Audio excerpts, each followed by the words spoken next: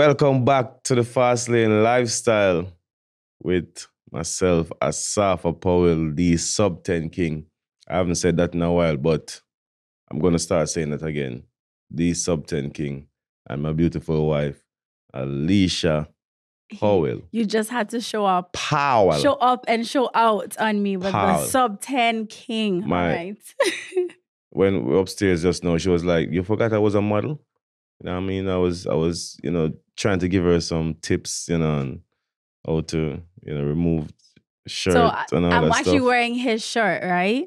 And obviously I have a full face of makeup on. So he's like, don't get any on. So when I was putting it on, he's like, oh, I'm like, yeah, you forgot I was a model. Like, we know how to change and do the outfit switches without getting any makeup on the outfit, on the fit. You like to wear men clothes too much. Yeah, because, just going for sometimes just comfort, the baggy. It's not everyday skin tight. It's all right. I'm cool with it. But this week has been a roller coaster, eh? In what terms? Like... Eh? In what terms?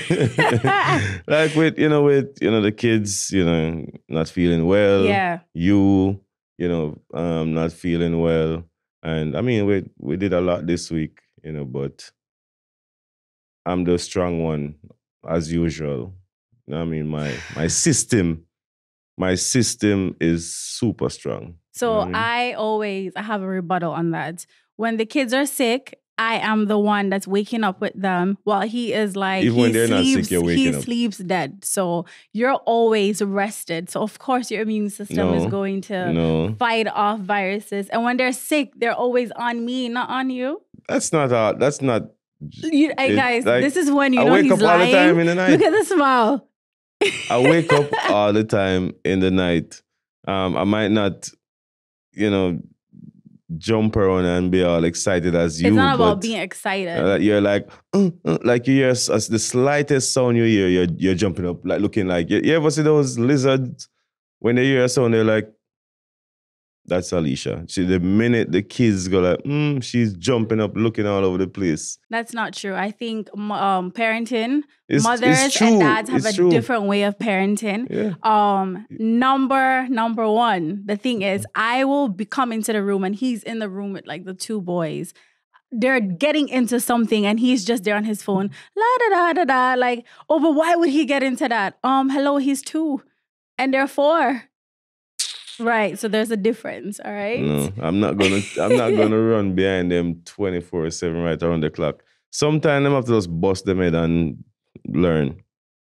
So speaking on that, I have a question for you. So we're gonna play a little like questionnaire game with each other right now, because I know that he really knows me, but obviously with time we change, our perceptions and everything change. But before we get into that, I want to ask you, do you think honesty is the best policy in a relationship?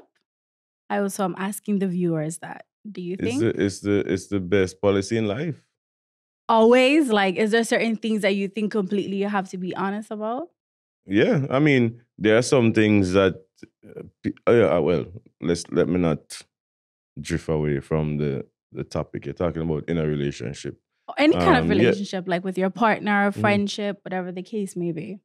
I mean, there are some instances where,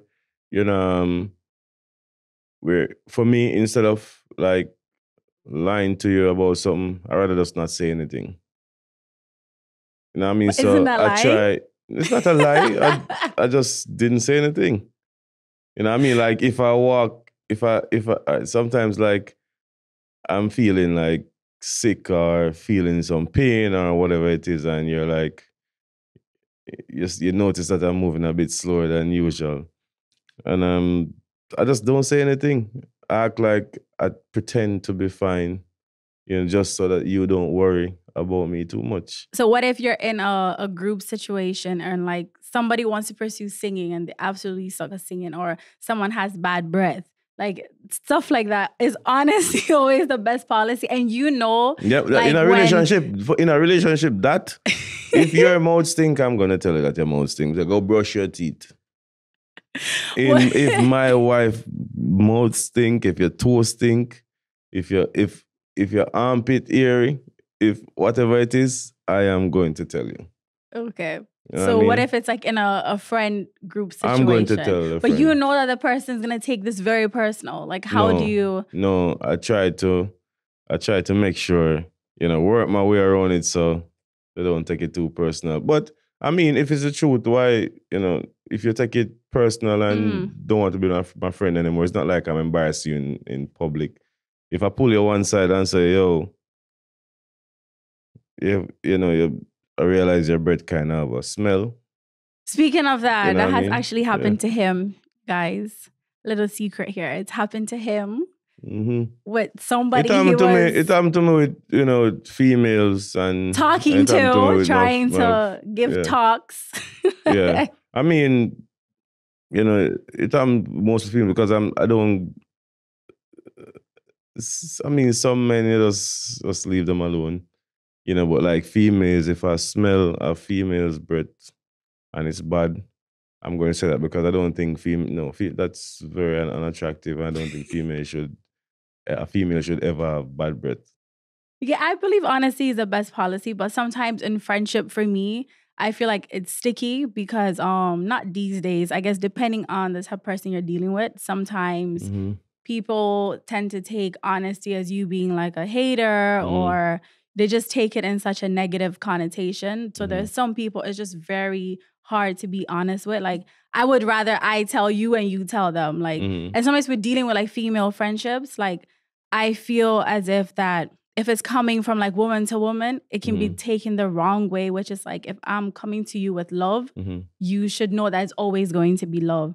So sometimes like I'd rather send like my guy friend and have him say it because I find that sometimes, I don't know, the estrogen to estrogen sometimes just when you really sit down Yeah. and you look at that friendship, if you really look deep into that friendship, it's what is the friendship based on? You have to find out what that friendship is based on, because if it's a real genuine friend that will stick with you through thick and thin, and they can't, if you're going to them and say, hey, I noticed this, and they're going to be offended, that I mean, you just have to take a step back. Yeah, you just have to step back and read the room. Because remember the last conversation both of us had. Yeah. I was saying that some friendship, it too draining. It's draining to try and save the friendship. It's draining to try and maintain the friendship. To try and, like, some friends, you always have to be reaching out to them. Right. Sometimes you sit back and you kind of observe and you realize, all right, this time has passed. Even even like a special day has passed and you don't hear anything from that friend. Then maybe you just have to say, all right, just don't be the one to send that first message again. Right. Also, now, what's my favorite color? I'm gonna try and guess yours. Do you know? Box cover. Have we ever because today, had a discussion about colors? We're upstairs and I'm like, he's trying to dress me. So, heels will look good with this and this and this and that. So I had told him that, hey, anytime I get new heels, I'm going to just wear them around the house to break them in. So I said, you know what I'm going to do? He's like, don't tell me. I already know you're going to break them in around the house. So do you know my favorite color? Yeah, you have a favorite color, babe?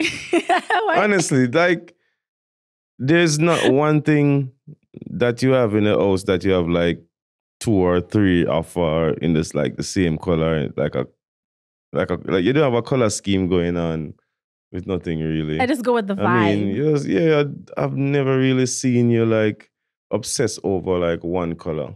But I feel like with you, it's probably white. Me? You have a lot of like white tees. No, because I sweat a lot. So what, do you have a favorite color?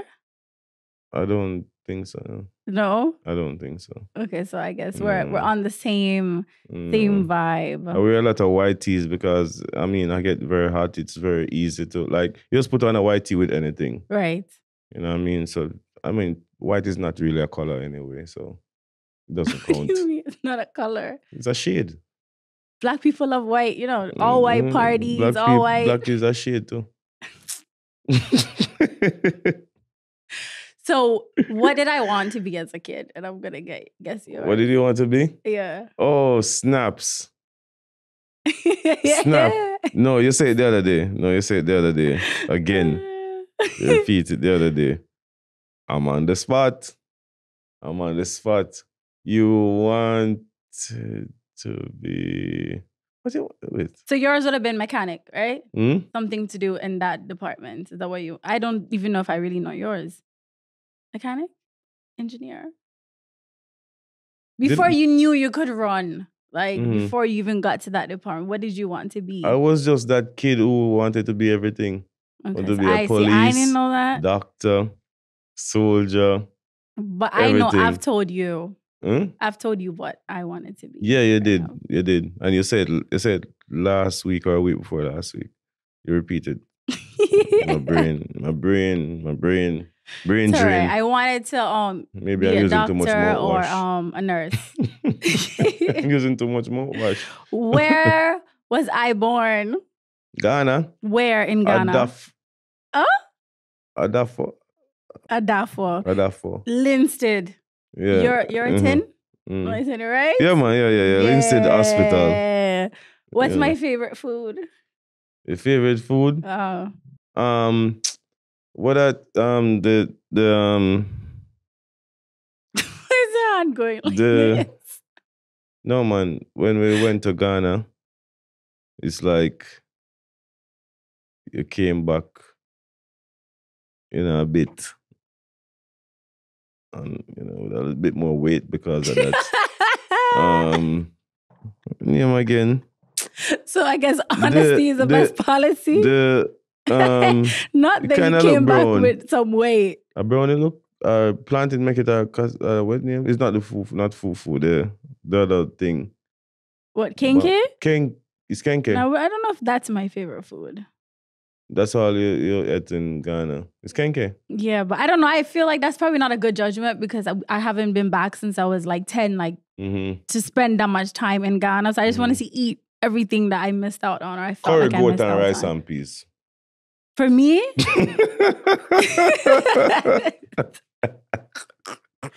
You're definitely curry goat, rice and peas, and fried chicken. No, correct. But you've that's all you've been eating here. I feel think my Jamaican food like is that. from I met you and we're talking about like food from Ghana. Mm-hmm. That's all you always talk about. Okay, so maybe I just don't know myself like that. That's all I talk about. The cow skin thing with the okra. With the okra and the banku and okra soup. Yeah. Yeah, I would say that rather more than the kenke.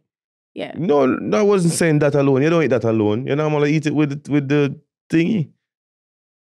Not with the thingy. All right, we're moving on.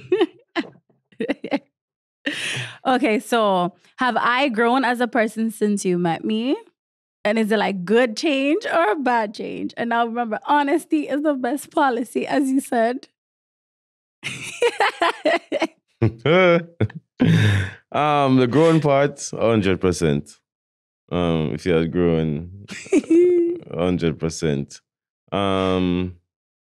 Yeah, I would say in a good way.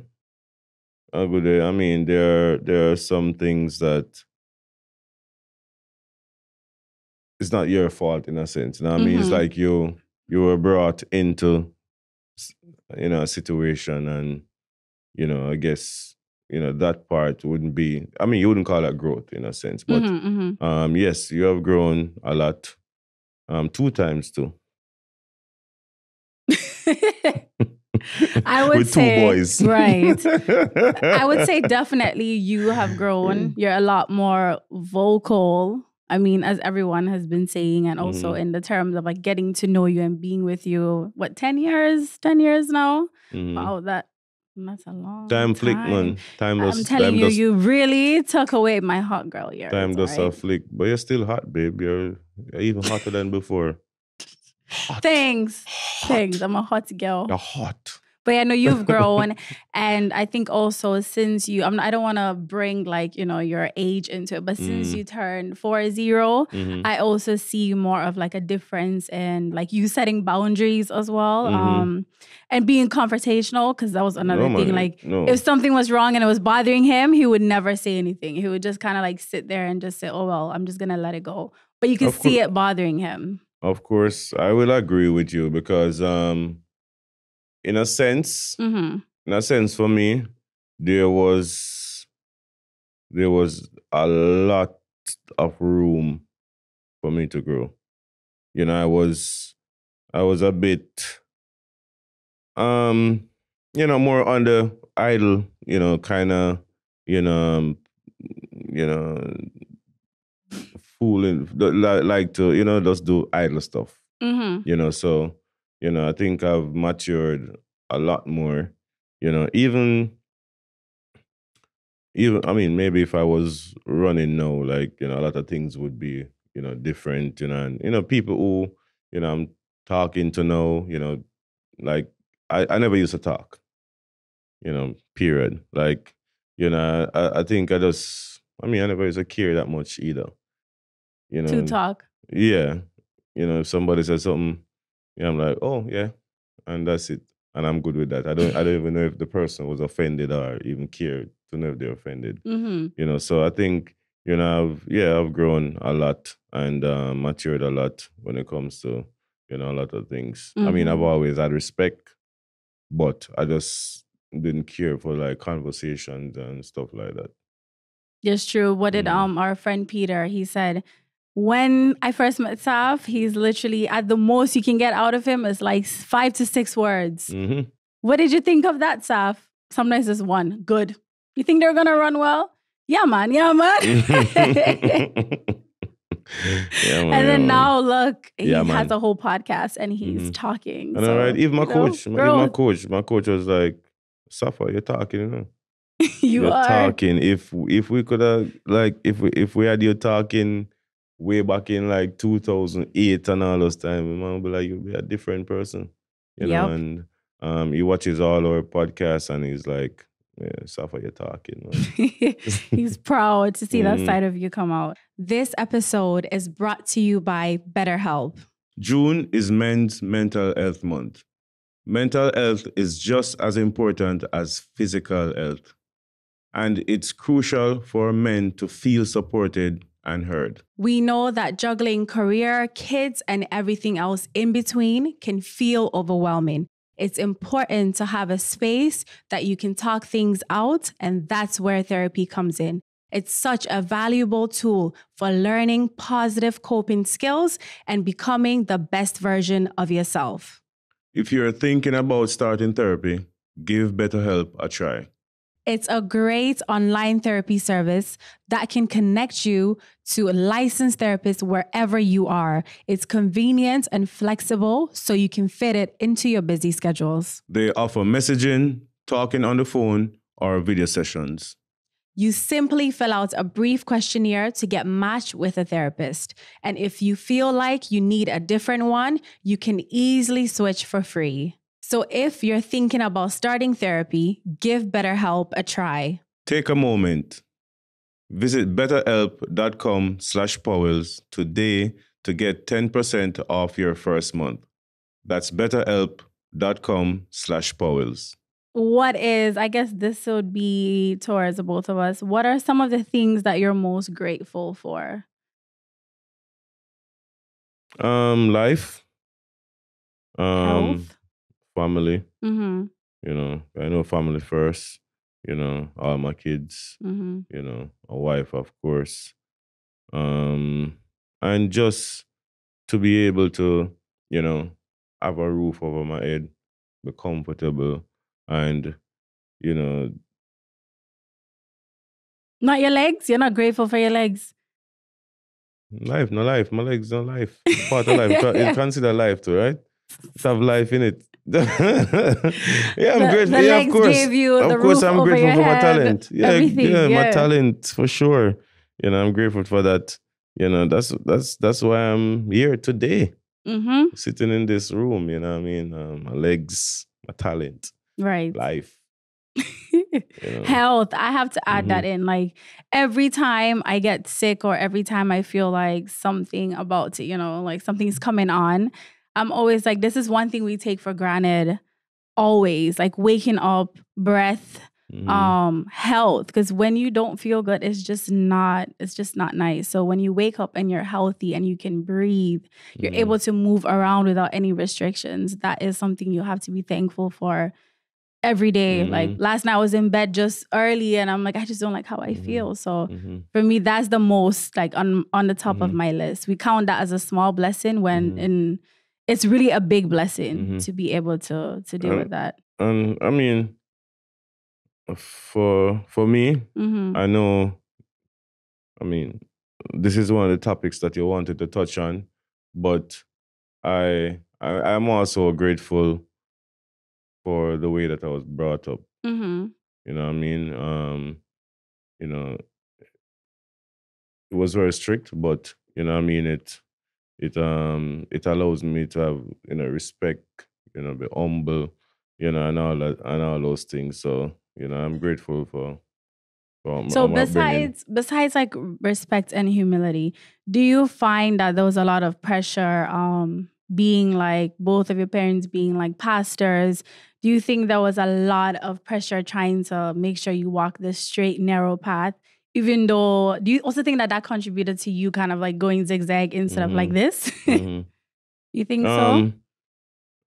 It's a lot of pressure when just one of your parents are pastors. If your parents are together and even one of them are pastors, it's a lot of pressure, because I mean, growing up as a kid, like I only knew one thing. And I had an idea about other things, but I only knew one thing. And I remember I don't remember if I was like 9, 8 or 9, and it was go church, home. And I remember they were having baptism service at church. I was there at church and, being the kid I am and clapping hands and singing. I see my mom just look at me and say, go in the pool and go get baptized. I was like, hmm? You know what I mean? So it's like, it wasn't like a choice, I made. It was like, go and get baptized. So, I went in the pool, got baptized, and I didn't know what it meant, really at that age, so, that kind of pressure. And then, when you get baptized, then you have to give a testimony and so you had to give a testimony? Yeah, and stuff like that at church. And I didn't know what to say. You know what I mean? We used to do Bible studies and stuff like that, Sunday school and stuff like that. So I used to just repeat stuff that I learned in Sunday school. But yeah, it's a lot of pressure. And,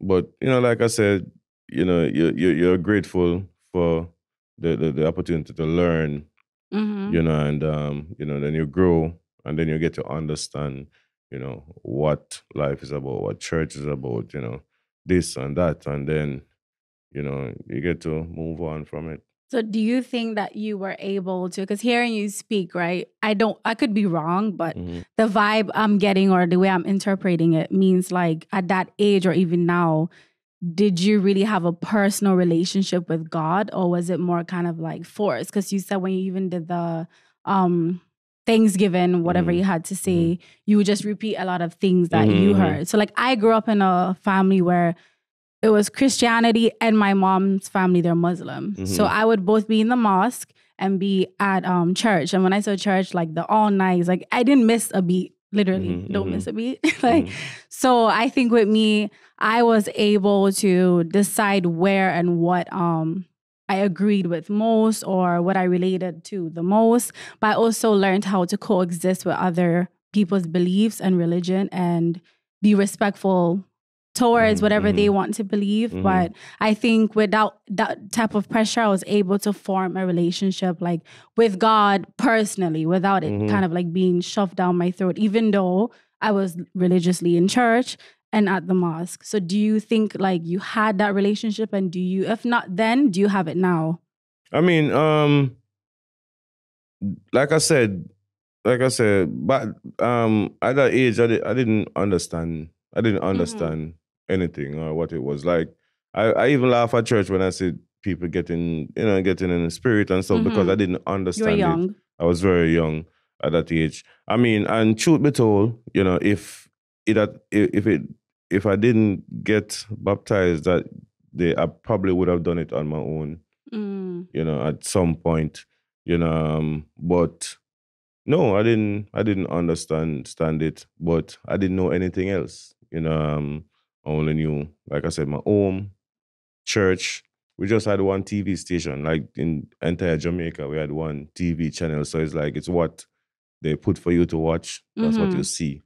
So even Africa, I didn't know what Africa was. I thought Africa was just a poor place where, kids don't have food to eat and all that stuff. I didn't know what America was. I didn't know, I didn't know anything really on the outside world. I mean, I know my parents used to travel, to America, and, whenever they go to America, I say, all right, I'm going to get a car when, a remote car when they come back and, all that stuff. So, like I was very young, didn't understand, the world. I was sheltered in a sense because I was the last kid, so I was sheltered. I mean, I get to experience, a lot of things with my father because I've always been like, I was a daddy's boy in a sense. My father would never leave me whenever he's going anywhere. That's why I'm so hands-on when it comes to like cars, fixing stuff and all that stuff. My father would never leave me out. So, I would say I learned a lot of things just hanging out with my dad. But with the outside world, coming to Kingston and I see the lights and all that stuff, all that stuff was new to me. When you got to Kingston, do you think that you then strayed a bit from like, your upbringing, your relationship with God? Because like, being sheltered and then now it's, I am outside. We are outside. I wasn't allowed to do this. Girls, that like, I am going to have fun now because like you're saying, even if you personally didn't understand like your relationship with God, because, that's just the environment you grew up in. So in a sense, it's like, you're not allowed to get that relationship on your own. It's just you grew up knowing that. So you went crazy? No. All right. So, coming to Kingston, I never forgot about God or my upbringing. Being in Kingston, and then I used to go home every week to go to church. And sometimes I wouldn't come back to training because I stayed home to go to youth service on Monday and the choir practice, and I wouldn't come back to practice until like Wednesday or Thursday, so I never forgot, about church or, God or nothing like that. What had happened is just stardom happened very early for me, very quick for me. So when I came to Kingston my first year, I was, normal then, all of a sudden I blew up.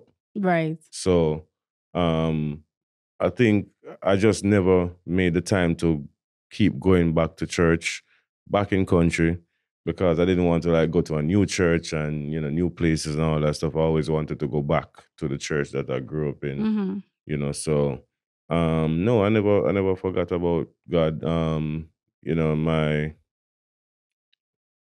Yes, I can have a better relationship when it comes to that because like, I find you reminded me, a lot of times, make sure you pray before you go to bed. When I wake up in the morning, And did when you pray? wake up. Yeah. Yeah, that's it. So I find, that most times like you're like, remember, pray before you go to your bed. And sometimes I did. Sometimes I'm like, am I bother the you. preacher's kid? Sometimes she's praying and and I don't realize. I'm like, babe, and and I've tried like to. now is not the time. You're Just, yeah, interrupting you're like, I'm my praying, leave me alone. session. All You right. know what I mean? Yeah. But I mean, relationship is still there. Mhm. You know, it hasn't gone anywhere.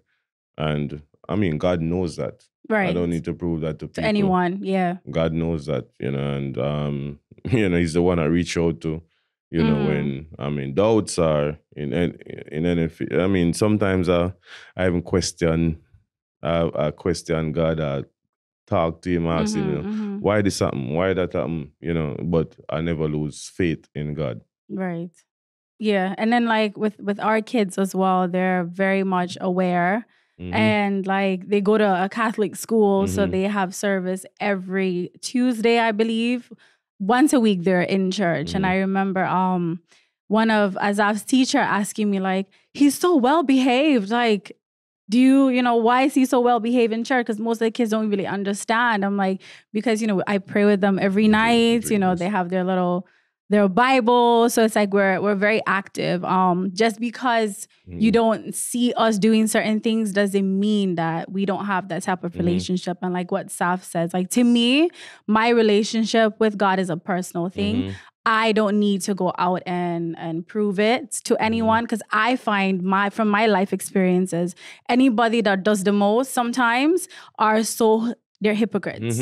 Like you're a hypo 100%. Christian and you're being judgmental 100%. and let people figure it out. Like obviously I'll try and, you know, tell you this is what God has done for me. But the more you're like this, like that, and then I see you doing something else, and I'm like, this is just, why are you judging me? Don't judge people. The world gone to shambles. Telling that the world gone to shambles, and people, it's not that people are forgetting, people are just not learning. You know what I mean? I don't think people are learning about, you know, God anymore and stuff like that. All people are learning about is just the new slangs and the new dances and all that stuff, and new trouble. New social media, all that stuff. Nobody's actually learning. I also think we just need to find a new way to reach people. You cannot reach people in a sense of always condemning them. You cannot reach people in a way of always judging them. You cannot reach people in a way of thinking you're better than. You know, you have to find a way to reach humanize them. Each other. Yeah. Just reach out. I was saying to my friend Allison yesterday, because you know we're talking about stuff and talking about religion, and you know we're getting deep into it. But I was telling him that kind of slipped me still, but you lost your thought. You lost your thought process right now. It kind of slipped me a little bit.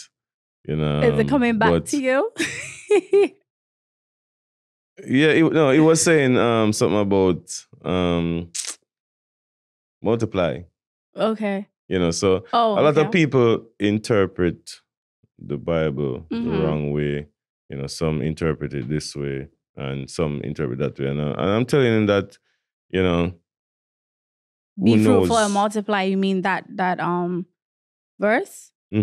Okay, so to be fruitful and multiply. So how did he interpret it, and how did you interpret it? He interpreted it as once you have money, you can have kids. I mean, but at the end of the day, yes, in this modern world where if you can afford kids, you know, go ahead with it. But you know, back in those days, it wasn't like that. You know, once you can have kids. But I also feel like back in those days, there was a lot of war happening. Yeah. So people wanted to have a lot of kids to carry on their lineage or generation. And then also men were also then wanted to have more wives, because as a woman, you're pregnant for like 10 months. You can only have one child per year. So they needed to have the babies, you know, coming to... You have war, your lineage, people are dying. Like, can you imagine living in a time where every day there's some type of, I mean, there's war happening now, but yeah, so I guess it's just the way you interpret things. Yeah, it's a different time. Back in those days were different, yeah. But if you are in a stable situation, you're married, and both parties, you guys can take on having to be multiply and be fruitful, do it, because... Just know your cap. I know my capacity, and my capacity, I think we've hit that. Yeah. But, you know, on our podcast, we try to stay away from religion and all that stuff because, you know, it's weird, you know? It's too weird. It's too weird. Let's leave it there. Because everybody Yeah. has their opinion on things. No, but I think that as a and- society, we need to learn how to coexist Mhm. and be respectful to each other's beliefs. You know, I definitely do not put out an energy that I am better than you because I believe in God or, Mhm. you know, I'm above you or I'm not a sinner. I don't put out that energy. But I think that's also coming from being in a household where, again, my mom's a Muslim, my dad's a Christian. Mhm. Like it's split Praying to in the my same family. person. So I've learned to just coexist and respect other people's Mhm. beliefs. So I believe in what I believe, you believe in what you believe, like, and we can coexist respectfully. It doesn't Mhm. need to be, it's always too much like, why is almost so much war? Like peace, respect. That's how war it. start, you know? Yeah, exactly. That's how it start. We need But- more love and peace in the world, honestly. So, because anytime I go on social media or watch the news these days, my heart just breaks, like, honestly. So we just pray. Can you imagine the world if everybody was like, "Oh my God, you're so beautiful. The sky is so beautiful." Can you imagine the world like that? Do you think it would be weird? It would be weird. So we actually need the haters. Not We need the haters. Like, why do you always, you You know just, what I I mean? feel like you love the haters. We They don't- like, we don't you need- just love. What we don't need is crime and all that stuff. But Right. we need the haters. People have to have different opinions. True. You know, people have to have a mind of their own. Everybody can't just get up and say, "Oh my God, this light is so beautiful." Imagine that, everybody. You get annoyed. You get annoyed. You know, so yeah, haters keep eating them, man. We can't bother. So keep living I can't bother. your I life. can't And bother. on that note, make sure you guys leave a comment or a review if you're listening on the audio about it's honesty always the best policy, because we want to know, let's have this conversation, because I know some people are going to rebuttal and say, you know, what you don't know won't kill you. Listen, as man. well. Do you Yeah. believe in that? Yeah, If what I don't know it's won't true. kill me? Listen, me. Sometimes something might happen, and let's say in a relationship, Uh-huh. and a lie will save your relationship. So this means you're backpedaling on That's why I honesty say is I'd the rather best. not say anything. If something is going on, I'd rather just keep my mouth shut and not say anything, because if I don't bring it up, Yeah. then we don't have to talk about it. We don't have to have a conversation about it, and I won't have to lie. So what about, So you leave that out of your thing. do you believe in what's done in the dark will always come to light? So how does that play then in the Just honesty? make sure you don't stay in that dark long. Make sure. Well, on that note, I Make think sure conversation make sure done. you're looking at the light. You can just run through the dark and go in that light. Oh gosh. So Yeah, man. I think on that note, this episode has been a lovely conversation. And make sure, what did you just say? Repeat that again for the people in the back. Make sure you run through the lights. Yeah, Don't stay in the run to dark the for light, too guys. long. Run to the light. Don't stay in the dark long, 'cause the dark, might feel safe. The dark might feel safe because nobody can see you. Nobody can see in the dark. But when the lightning strike, the place light up. The lightning strike, the place does light up. And you will get caught. Oh, You will be gosh. seen. So make sure you run through the dark. Boom, psh, gone. Another light. So they have to be quick, like sub 10. Quick. No, man, something quick. Just run to the light. Leave my sub 10 out of this. leave me alone. Oh gosh. Oh, All yeah, right. Are you good with that now? Yeah, I'm good with that. So I'm waiting for you to do your whole the whole Want me to Mr. do my B. thing? Yeah. All right, guys. So, with all of that being said, the light is so beautiful. Oh my God. Guys, remember to listen us on all platforms, on Spotify, Apple, any Apple. streaming platform. and check us out on YouTube, all that stuff. So share, press the like button, subscribe, and we will see you guys in the next one. Don't miss a beat.